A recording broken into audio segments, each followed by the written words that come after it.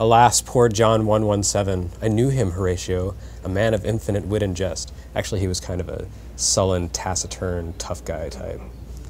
Man, no one's here to appreciate my hilarious jokes. Everyone's out at EA. I'm gonna go bug Sam.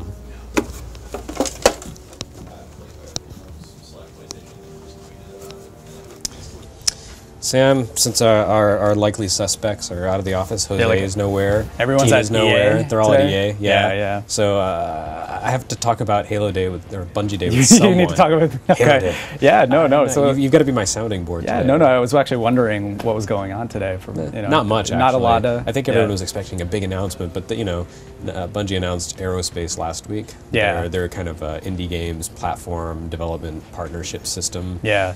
I don't know how to best describe that, but yeah, today I think they're just kind of saying a tearful farewell to Halo, which has been their bread and butter for 10 years. Actually, longer than that. I don't know if you followed Bungie before. Like in the Marathon days, or well, just sort of after Marathon, there was this story page that someone had that was like focused on just dissecting the story to Marathon, and Bungie started sending letters, supposedly from Cortana, to the guy who ran that site. And that was like their early teaser for Halo. So I've been following it ever since then, because I was like, oh, Marathon sequel, awesome. Yeah. So actually, speaking of that, actually in the early days of Halo, I remember talking to who was originally the publisher or going to be a publisher. Was it Rockstar or someone? No.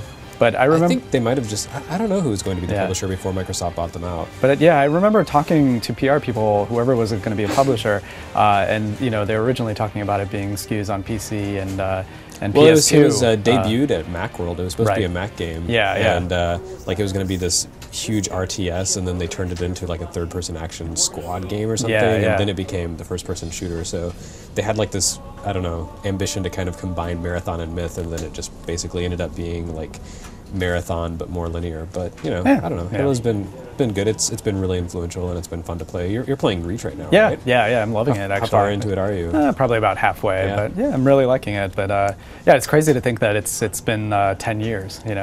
So I think after today they have their last playlist, and they compete with fans to give out steak. And that's it. Then it's on to their next project with Activision, I guess. And 343 does the next Halo games. Yeah. No, but you said did Marathon? You said Marathon hit on iPad, iPad? Or? Like the one, I guess, kind of celebratory thing for Bungie Day is that someone has released a port of the original Marathon to iPad. It's not an official Bungie game, because Bungie open sourced Marathon a long time ago, but they're kind of they put their backs behind it, and for whatever reason the Apple system happened to approve the app for launch today, which I guess means Apple is over its fit of peak after Marathon went from being a Mac exclusive to Bungie being owned by Microsoft. Right. That was a sticking point back then. That was a harsh contest. but yeah, I mean, it plays like a first-person shooter on iPad, which is to say it's not really that fun, but it's just cool to go back and have those memories of That's the kind good of old neat days. to see, at least running on an it's iPad. Upside down too. Okay, there we go. Looks pretty good. Yeah. High resolution and everything. Don't know about the D-pad, but whatever. So how did they kind of end their post, to the fans? Like, I don't know that they've posted their final post yet. Oh, okay. But I think it kind of is going out with a bang. The Bungie team is just kind of jumping in and playing the game with their fans, which I don't know. Bungie's always been about its fans, and that's what I liked about them even back in the old Mac Marathon days. Like they were really an accessible publisher, developer, and really easy to go along with, and to kind of get a sense of the personalities. So I'm glad that they're kind of keeping that, even though there's different people now and they're so much bigger. But they're still Bungie.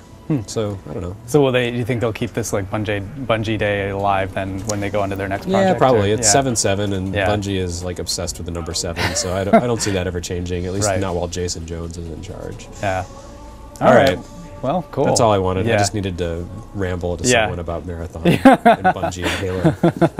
So get back to work, I guess. Yeah, I guess so.